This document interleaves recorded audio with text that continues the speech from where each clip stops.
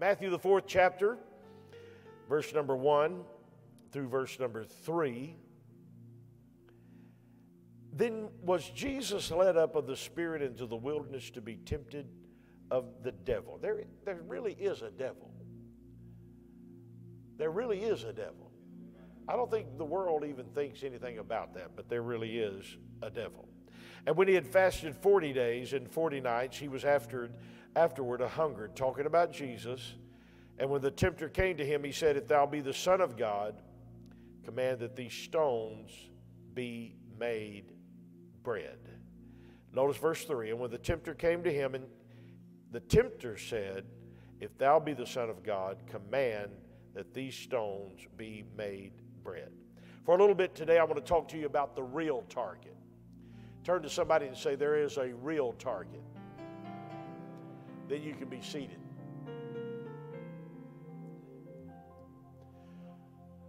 In this place, there is a real target. What I want to be dealing with today is this. I think many times that we get off and we think the devil is after certain things, and we miss the fact that he's got a real target. Different than we are, where we're all the time shooting out in every direction, hoping that we hit something. The devil is very strategic about the things that he does. I know we use the term, I don't know if you've ever heard this before, but when the man that could not speak was healed by the Lord said, that dumb devil. And I think sometimes that he is the dumb devil. But that does not mean, of course I know he was talking about speech, but I do believe that when you talk about what the enemy does, he's been at it a long time. And he's had quite success with it. Been very successful with it. So if we can hone in on the target in which he is shooting for, I think it would change the way we approach our walking with God. I want to talk to you about temptation first. This is the temptation of the Lord Jesus Christ. And this may seem to be a boring subject to you. Well, Jesus was tempted, and he was tempted to eat. He was tempted to fall down and worship Satan. He was tempted when he was placed in the pinnacle of the temple and was asked to throw himself down to show that he would be protected and all of those things. And so what is there in here for me? Because if you only see the temptation of the Lord as just about him, then you've missed the whole subject. It was supposed to be about what we would encounter and how we would handle temptation. Now, Jesus was tempted at all points like we are, yet without sin. When it says all points, we think of it as like, there's no way he was tempted with the things I'm tempted with, because I'm a woman, he's a man. There's no way that we can have the same temptation. It's not talking about every temptation or every little thing you can name. It's talking about the 3 points, every point that we encounter. Let me tell you what those are. Those are the lust of the eye, that's the pride of life, and that is the lust of the flesh. Now let me clarify this so you'll get this, and you won't miss this part. Everything we're tempted with falls under those 3 categories. It's obvious that what people were facing in the Bible, we are tempted with things they were not tempted with because they did not exist. Like watching the right things. They didn't have to worry about that. They didn't have that to deal with. But you do have that to deal with. So that becomes a place of the lust of the eyes or the lust of the flesh. You can fall in any one of those categories. The lust of the eye is still going on today, which means that people look and they want something that they don't need. The lust of the eye reaches out. It's all the time seeing things. This is one of the reasons why people live their life in debt, is because they're always wanting something else. I've had young couples in our church that on the weekends they just go out and look at cars. That's a dangerous thing to do. I stopped that. I haven't driven around and looked at cars in many, many years. And the other day when we paid our car off, I'm going to tell you, when I pull up beside somebody, they can be in a Ferrari, Maserati, they can be in a Bentley or a Rolls Royce, and I don't care what it looks like, the one I'm driving looks the best. a clean coupon book drives so well. You can't believe how good it feels to be in that. And the other day, our battery died on us. The devil was after us all day, bless his holy name. We got out of the store, or got out of the restaurant. Canaan was with us. Brandon was with us. Sister Macey. It just clicked. And I mean, we're sitting there. We've got a place we've got to be in 45 minutes, and we're at a restaurant, and that thing is just clicking along. And what you attempted to do at that moment is this is what happens when you pay it off. Your battery goes dead. I might as well go get something else. A battery is cheaper than another car. By the way, it was under warranty. It didn't cost me anything. But what happens is we get to seeing something that we don't really need to see. The pride of life is how people view us and what we have in our life, and it's the pride of life. Jesus was tempted in that, and all these things fall in this. Envy and murder and deceit, all these things fall in these categories. The lust of the flesh. This is the thing that was tempting Adam and Eve. This is the thing that tempted the Lord Jesus Christ. These are the things that tempt you. You say, well, I'm not tempted to sexual immorality. There are other lusts in the flesh. Sometimes it's just entertaining yourself to death. Sometimes it's just having more things and you're never satisfied with anything. The flesh just continues to want more. That's what fasting tries to bring under subjection, is you telling the flesh what to do, not the flesh telling you what to do. But let me just show you something. Just because you're tempted does not mean you have sinned. And this is a hard thing for people to deal with. The Bible said Jesus was tempted in all points as we are, yet without sin. But let me tell you what the devil will do to you. If he can't get you to sin, he will beat you to death over the fact that you thought about sinning or that you were tempted to sin. Because here's what happens, and you know it's true, and this is why it's quiet, because it's so true, that you can't hardly raise your hands after you've been tempted. You didn't do it, but the fact that you were tempted, what kind of Christian are you? Well, the same kind of Christian Jesus was, evidently, because he was tempted in all points like we are, yet without sin. You know, there was a guy in our church some years back that he had a leadership place in our church, and he had a business, and he was going through some things with his business, and it was late one night. He was just driving around, and he was just so upset, and he stopped at a store, and he just thought, I'm just going to get a six-pack of beer. And I'm going to drown my troubles. Now, that ought to really fix up your problems. If you got a bunch of problems, drink more. That way you won't have as many problems.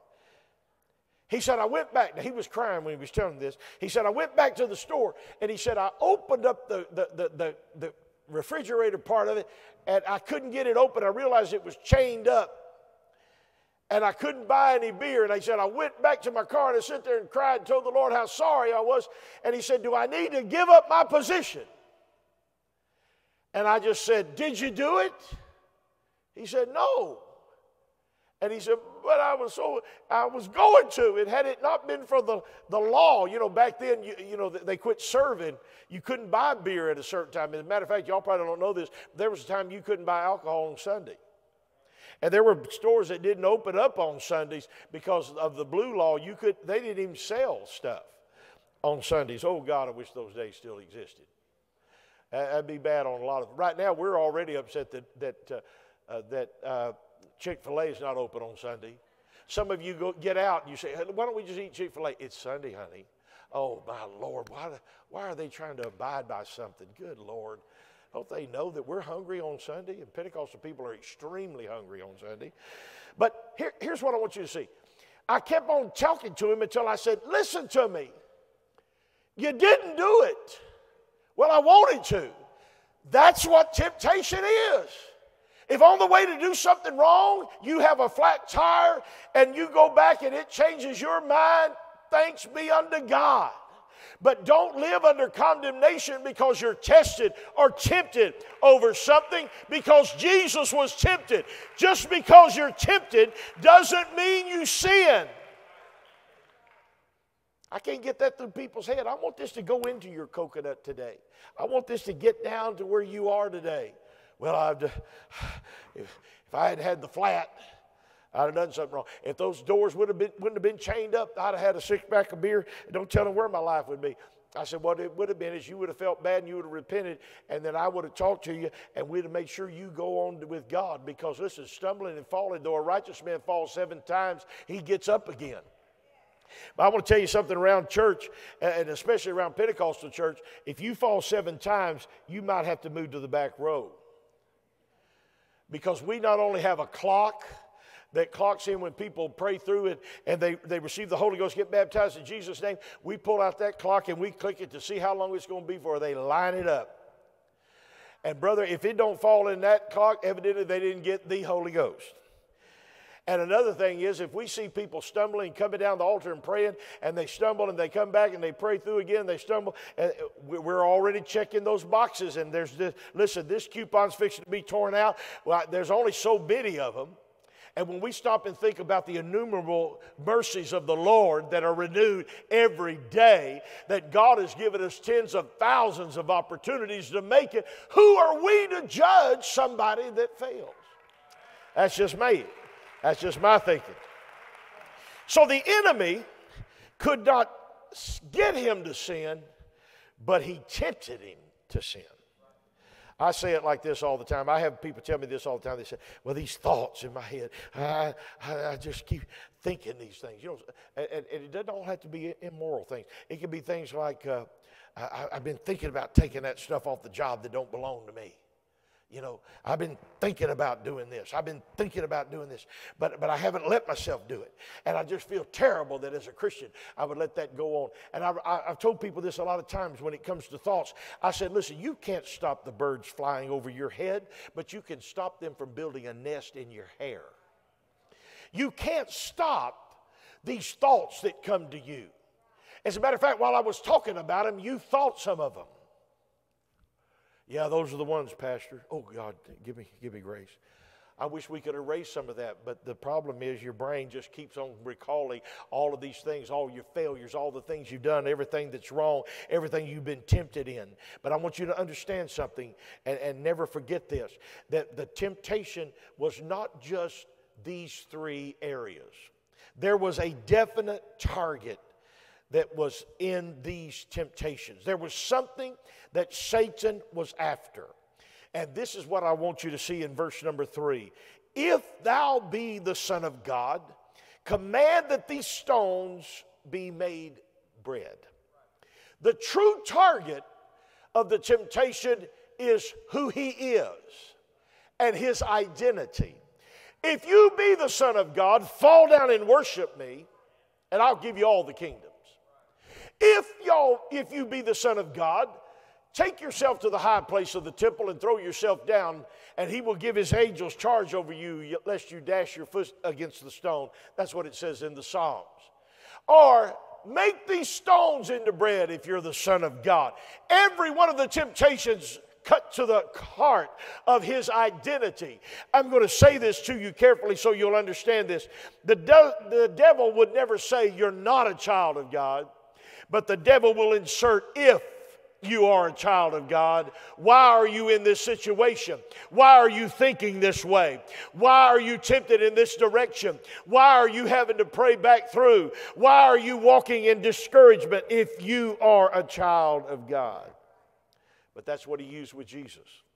So how can we be exempt if our own Savior was not exempt? The devil placed the if on the holiest spot that it could ever be placed, and that is the Word of God. Back in the book of Matthew, when Jesus was baptized, the Bible said the Spirit descended on him, and this was the voice that came out of heaven saying, the Spirit, the invisible Spirit of God, said, this is my beloved Son in whom I'm well pleased. That should have sealed it. That should have settled it. That should have been the end of it all. But Satan comes because he's got a target that he's after. And this is what he knows what God said. But what he does is he comes back and says, if you are, make these stones into bread.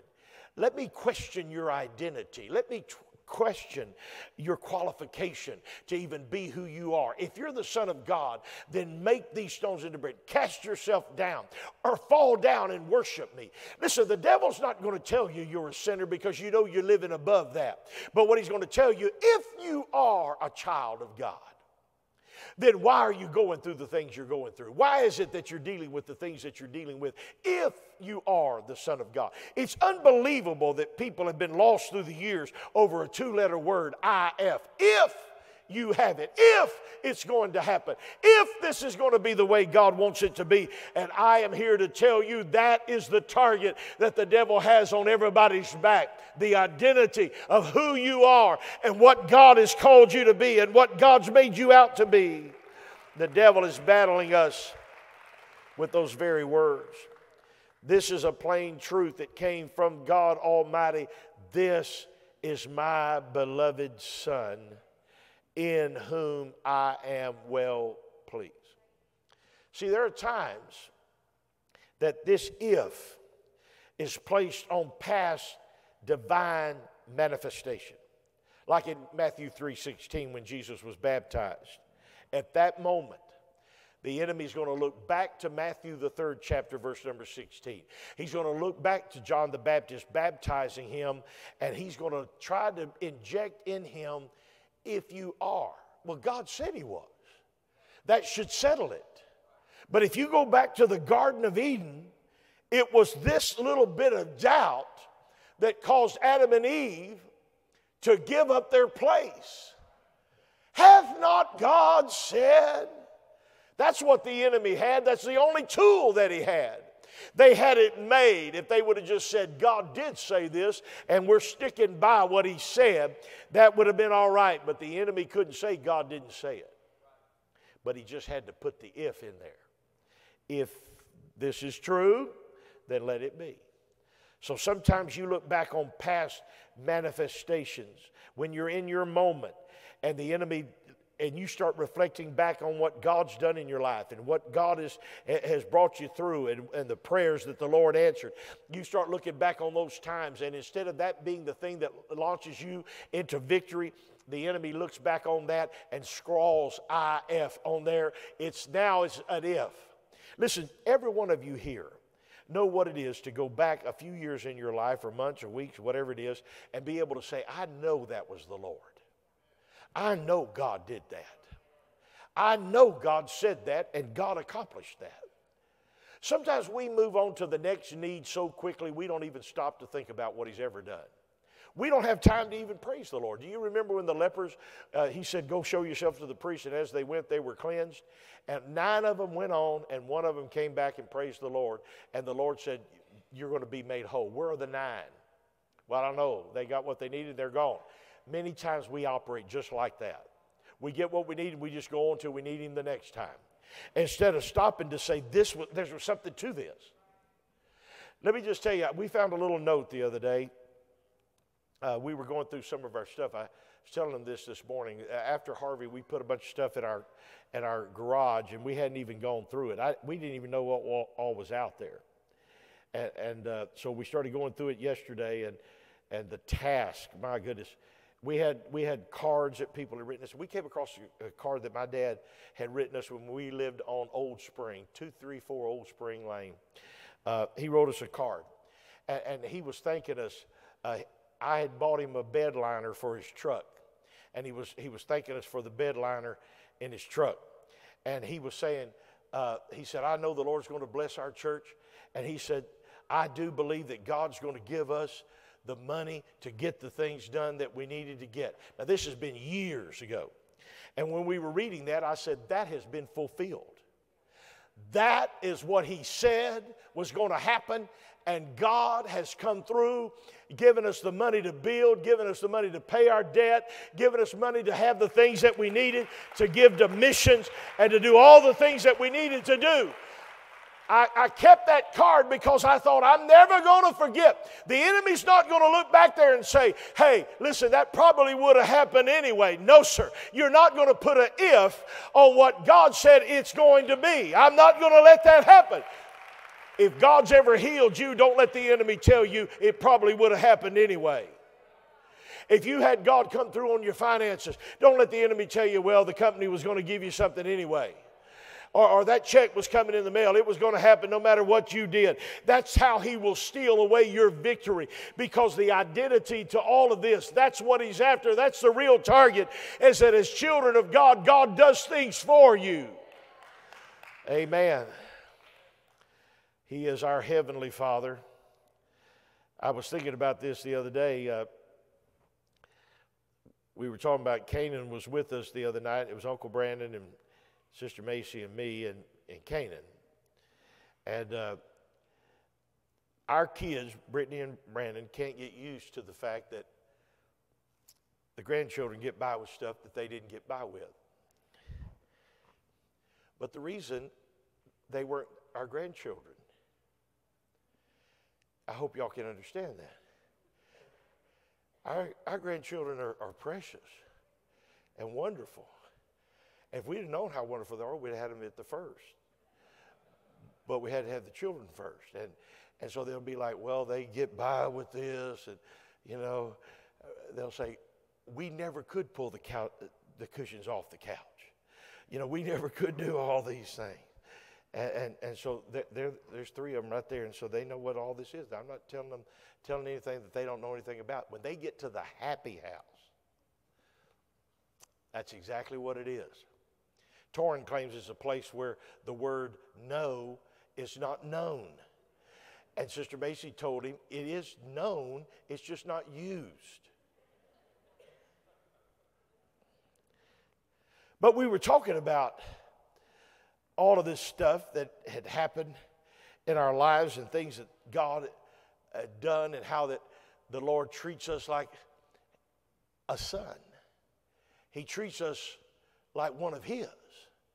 And so the Lord, because you have battled an illness, that's not God getting on to you or condemning you for something that happened to you in 1964. Sometimes we reach way back and try to find a reason. My battery died the other day, and you know what? It wasn't anything to do with God or the devil. At the time, I wanted to say, you devil. But we just got an Uber. They came and picked us up. And then I had to come back and jump the thing off and take it to the place. The battery was under warranty. They gave me another battery, and it's done. But at the time, you could have something happen to you, and the first thing you want to think of, because the enemy makes sure of this, that you liken this to something God's doing to you. He's treating you bad for some reason. And I'm saying, if that's the Heavenly Father, when my kids got out of line and when they acted up, I never one time ever said, I hope they get the flu.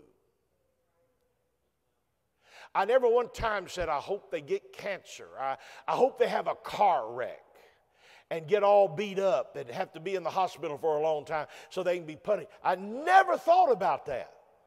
Never entered my mind. But we think of those kinds of things when anything happens to us, and we can remember something we've done in the last 10 years that was wrong. We just kind of think, well, this is God finally catching up to me and finally going to put His head on my neck and finally going to make sure that I'm punished for the things I've done. You've got to understand that the target is really not about these temptations. The target is that He wants you to not believe that you're a child of God. Because children of God have certain privileges. And that's what I'm going to end with today. It's the question of identity. 30 years Jesus lived, and there was never one moment that we read that enemy comes and says, what if? Some of you live faithfully for God for so long. And the minute something happens, something disastrous or some kind of crisis, first thing that pops in your head, what if this is the end of my life? What if this is the Lord trying to teach me something? What if this is something? And then if it appears to be nothing, and if God brings you through it, it won't be long until you'll try to look back on it to receive strength from that moment, and the enemy will have stamped across it, if. What if they were going to do that anyway? What if it was going to all work out? I told that story we were talking about that with my dad, what he said about the church way back there many, many years ago. And I told first service that Brother Bob Walrath used to be right here about the second or third row right there. They moved off to the country, he and Alice, and we hated to see them go. And once Harvey came, he was ready to get out of Dodge, and he was telling us where he was moving. I meant to look that up so I could tell you where it was, but I don't know if you could Google it and Google would know, because it's like way out in the country. He said somewhere between Texas and Louisiana. That means no man's land. And there was not a church out there, and there was not a store, and there's not people out there, or not many people. And he was telling Sister Macey about it, and he said, I feel like the Lord wants us to move there. And Sister Macey just said, why would he want you to move there? Well, because he wanted me to be there. Maybe that's because John the Baptist was in the wilderness. I don't know.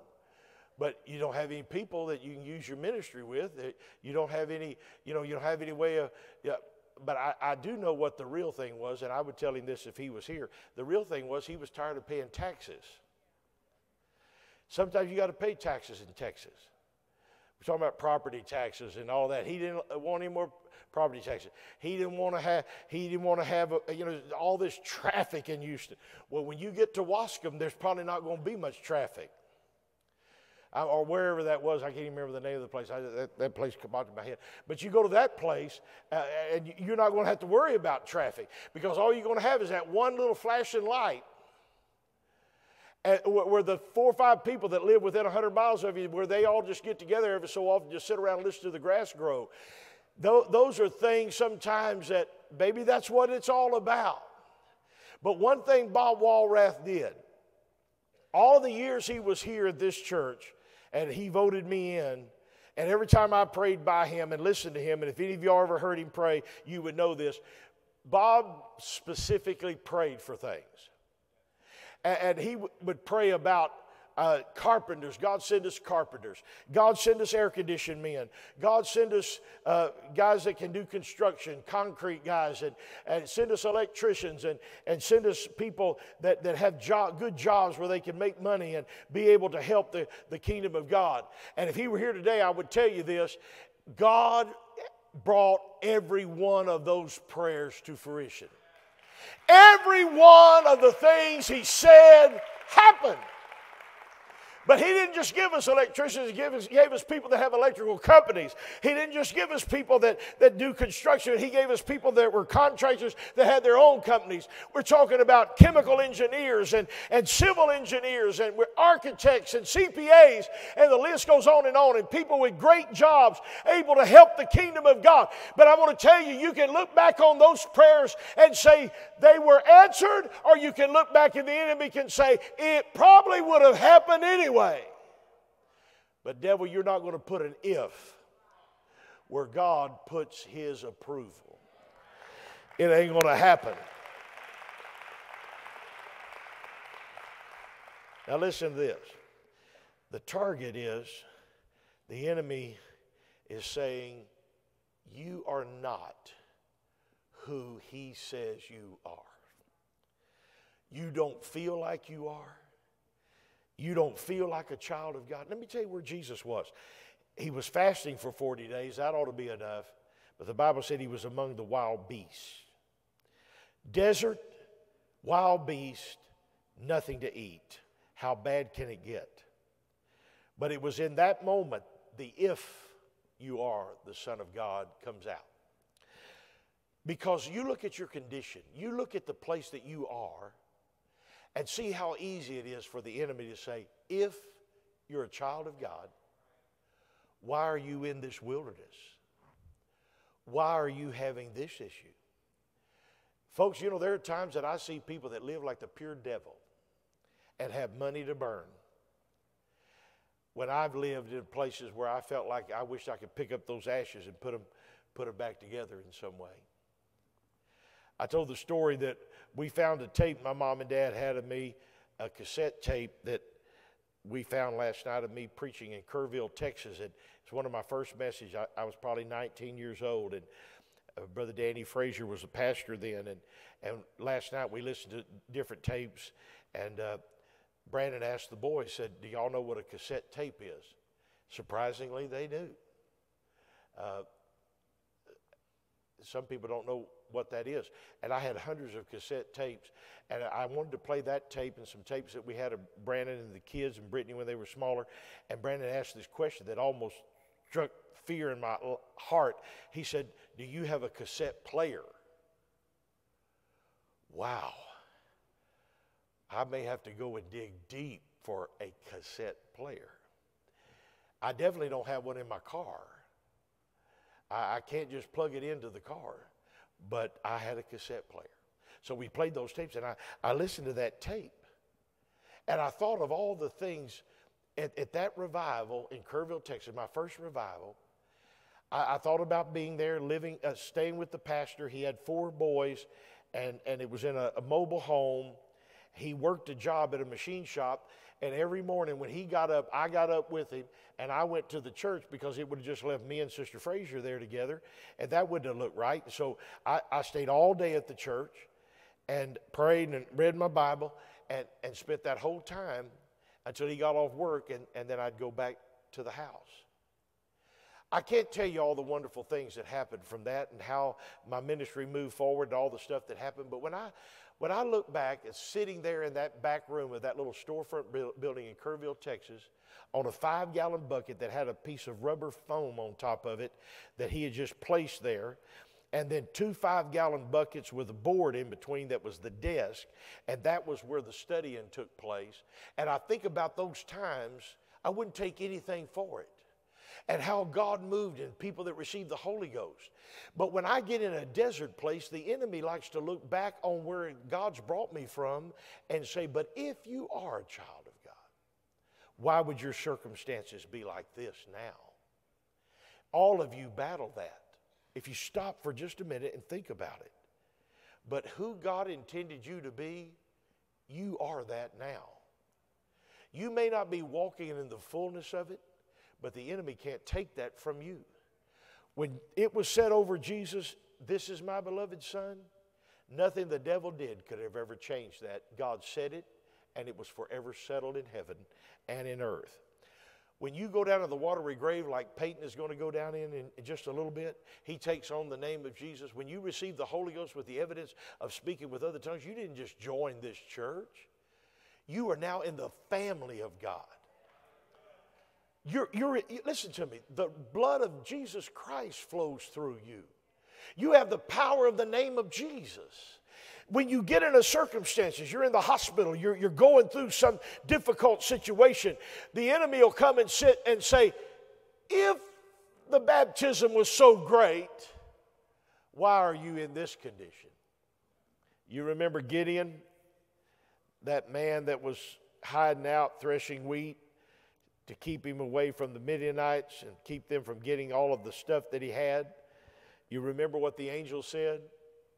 Oh, mighty man of valor, the Lord's with you. Here he is threshing wheat in secret. And Gideon said this, if God's with me, why am I this way? Tell me you've never had that situation where you're going through something. And people tell you, don't you worry, the Lord's on your side, brother and sister. The Lord's on your side. He's going to come through. And you want to say, if the Lord is on my side, why am I like this? Why is this going on? Why did I get the cancer diagnosis? Why do I have to have that surgery? Or why am I going through this with my family if I'm a child of God? He will attack you from places of great victory and place an if over what God said it is done. You will never not be.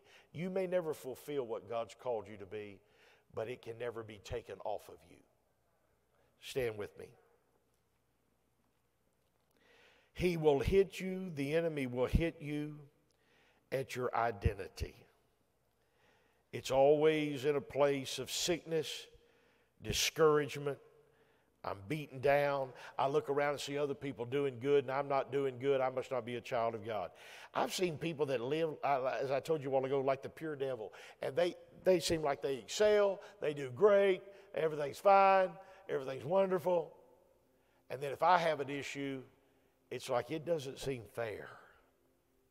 They have everything. I talked to a couple the other day about wanting a child, and I remember having this conversation with Chad and Angela. And I said, you know what gets you sometimes is when you see people that kill children, which is something that's become a legal thing in our society, or somebody that takes a child and leaves it at the fire station or wraps it up and throws it in a dumpster. And you think, I would care for a child, and they want to get rid of a child. That's hard to balance. I'm a child of God. That's a drug dealer. That's a person that's bound by crack, and that's a prostitute in the street, and they can have children every 9 months. I'm a child of the King, and this is what I get, because the enemy will put an if. If you are a child of the King, why are you getting this treatment? Psalmist said, I went in to church and I found people going in and out of the church. Some of them were not good people, but they were so blessed that their eyes stuck out with fatness. Now that's fat. So fat that your eyes just couldn't stay in the socket. They just like, that steak was just pushing them out.